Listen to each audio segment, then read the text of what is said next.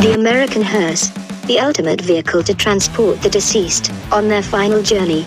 Let's take a closer look at the American hearse. No American automobile manufacturer builds hearses at the factory. General Motors has no hearse division. Neither does Ford, or Chrysler, or, for that matter, Honda, Mazda, or Toyota. Instead, most hearses are handcrafted by companies that take the bodies of existing cars and customize them, making them longer and adding special purpose parts. Let's look at how this process works.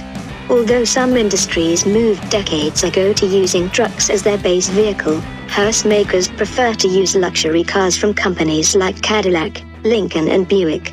To turn a luxury car into a hearse, the electrical system and all vital fluid lines are removed, and a circular saw is used to cut the car into two halves, a front half and a rear half.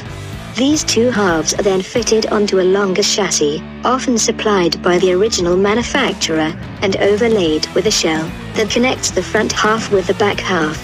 The shell is painted to match the rest of the vehicle, the electrical system and fluid lines are reattached, and now the car resembles what we think of as a hearse. But the custom build isn't quite that simple. A number of internal and external features are added in the process too. A long platform is placed inside to hold the casket. This has rollers on top of it, so that the casket can slide in and out through the rear doors. Beer pins allow the casket to be fastened in place, so that it won't accidentally roll while the hearse is in motion. Curtains are also placed on the windows that run the length of the hearse. These come in two different styles: formal drapes, made from a velvet-like material and hung in arches, like the curtains on the sides of a proscenium-style stage, and airline drapes, which hang straight down, for a more modern look.